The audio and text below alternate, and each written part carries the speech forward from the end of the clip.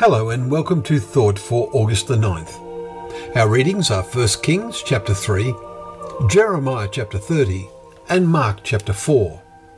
And our thought is, in the latter days you will understand. Our chapter 30 in Jeremiah is intriguing. The last verse challenges our thinking.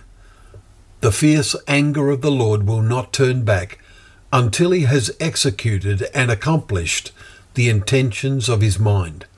In the latter days you will understand this.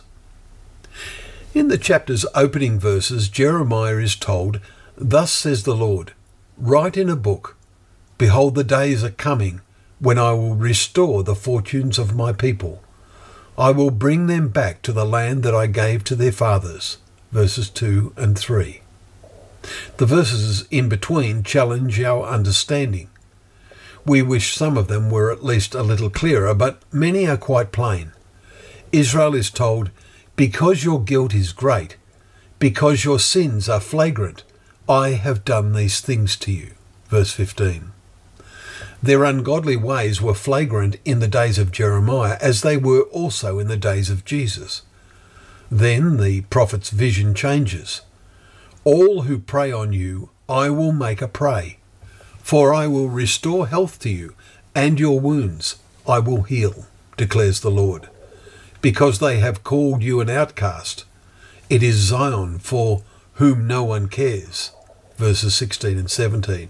And ultimately, "And you shall be my people, and I will be your God." Verse 22.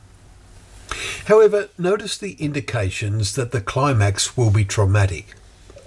Alas, that day is so great, there is none like it. It is a time of distress for Jacob, yet he shall be saved out of it. Verse 7. Are we about to see this happen now? Only then does the fierce anger of the Lord turn back. Verse 31. All this and more is remarkable in revealing the intentions of his mind that will be understood in the latter days by those who diligently read God's word.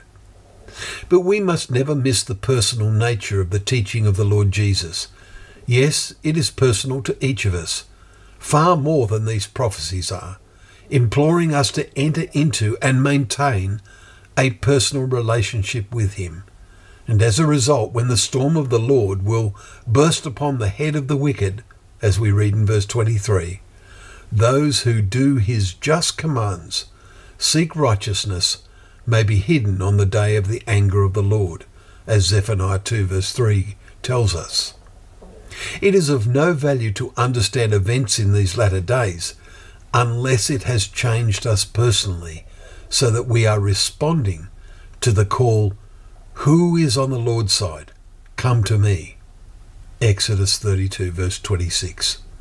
This is a cry that has been made to every generation since Moses originally uttered these words. Well, thank you once again for joining us for Thought for the Day, where together we can open up the pages of God's Word, knowing that Word to be a lamp to our feet and a light to our path.